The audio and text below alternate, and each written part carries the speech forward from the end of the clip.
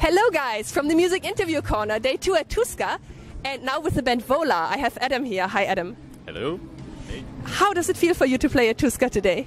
Feels very, very, very good. We headlined in Helsinki a few months ago, and so happy to be here at this awesome festival. That's cool. Cool, and I heard already, like when I was setting up the camera and when we prepared for the interview, you told me you had some adventures today. Do you want to share that? Yeah, so basically I flew from Sweden with some drum gear and everything turned out fine. But the rest of the band flew from Denmark, and they flew with their guitars, bass, keyboard, everything that we need for the show basically. And it got lost. It's still lost somewhere in airport land. So we had to like call around to rent gear. We made a Facebook post and so on. So we've figured it out now. Good. So now we have two of the guys are setting up and preparing the gear so we can make the show happen. But yeah, it was definitely quite stressful for a moment. I'm so sorry, but glad you figured it out. It happened to another band yesterday. They lost all their gear or the airline. Did you fly with KLM by any chance? They always lose everything. No, not KLM. FinnAir, actually. Oh my God, yeah. FinnAir, shame on you. It was my favorite airline. Now I have to consider. And just a direct flight from Copenhagen to here. So like no weird transfers or anything. So yeah, I don't know what happened. That's really special, FinnAir, to lose luggage and gear in a direct flight. But yeah, I'm so glad you figured it out. Yeah. Your third studio album, Witness, was released in the middle of the lockdown. And then you decided to do a live stream concert from a pool, like the swimming pool of an abandoned military base. Who had the idea for that? I think our bass player, Nikolai, discovered it somehow. I don't know if it was some advice from someone, but it's a pretty special place in Denmark because yeah, like you said, it's an abandoned military base, and there they have this pool, which is like overgrown and like the whole place. It feels very post-apocalyptic because it's broken windows and like gym lockers, gymnastics hall, and things like that, and they've used that place for other shows. Myrkur has done a live stream show there. I know they for like Danish Netflix series called Dark or something like that. They also filmed in that place. So we just felt like, okay, let's actually make a live stream show there. And then you did not only do the live stream, you also turned it into a live DVD. Who had the idea to make this Live from the Pool DVD? That was actually a plan from the start, because it wasn't technically a live stream. It was a recorded performance that we streamed at a point, because there was like no internet there in the venue, and it was just so much easier to record it than stream as an event that people can watch. And then it's easier to like properly produce it so people can really enjoy it with the lights and good sound and so on. And then we let people digest it a bit. If they missed the opportunity to see it, then they missed it for a few months until the DVD came out. So it was a bit of a way to tease them a bit.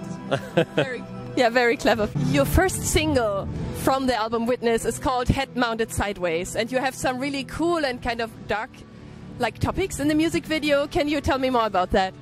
So that song, lyrically, it's basically about a world in disarray, like a war-torn world, kind of. So the lyrics really paint that kind of, that dark world in different ways. And the music video is actually made by some guys from Finland, Rivata. And they basically interpreted the song and put their artistic view on it, where the video kind of tells a story of two people who are disconnected from each other and controlled, and then they manage to kind of overload the system and and enter together into this artistic expression. I love that. I love the ending, and I feel this is a lot like our world is today. Like people are so disconnected from each other. Yeah, like that's kind of the feeling that a lot of people have. Like you're stuck in this mold where you're just you have these things that you have to do and you cannot break through. But there is this need to just I don't know, break through those walls somehow. And that can be said for, of course, personal things, but also just the tension and the state of the world today with all the ongoing politics and all that stuff. Yeah. I also really like your music video for the song Straight Lines. Okay. And it has something from Narnia and from interdimensional travel. Do you believe that there are multiple dimensions? Do you believe in the multiverse?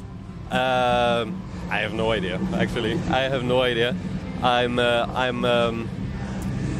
as long as something is scientific, then I'm happy to pursue it further. But also a big part of the scientific approach is to say I don't know when you don't know. And I basically have no idea, and I haven't read enough about it to have a solid opinion. But if the sci-fi kid in me has an opinion, then it's that it would definitely be cool if that's the case. I hope it's the case. I actually believe it. Yeah. Maybe there's another dimension where FinnAir didn't lose your gear. Yes. And you have it here, and we're sitting here with Nikolai and all of that. By the way, despite losing all the instruments today, and what's the craziest thing that you ever did on tour with the guys? That's a good question.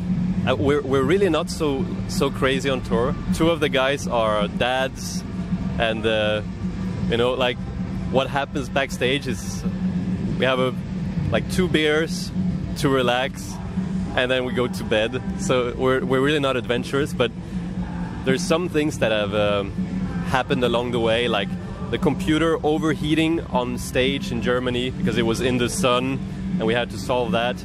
Or playing a show which was broadcasted on TV, where the camera guy accidentally unplugged my in-ears, so I couldn't hear anything, and just random stuff like that, basically. Yeah. But it sounds good, so you're only wild on stage. Yeah. Is there anything you want to say to your fans? Especially considering today, when we asked for help with the gear, big thank you to everyone who supports us and who's here to help us, who's here to enjoy our music, watch our shows, who's here at Tuska. Yeah, just from the bottom of my heart, big thank you. Thank you so much for the interview, Adam, and goodbye from the Music Interview Corner. Bye.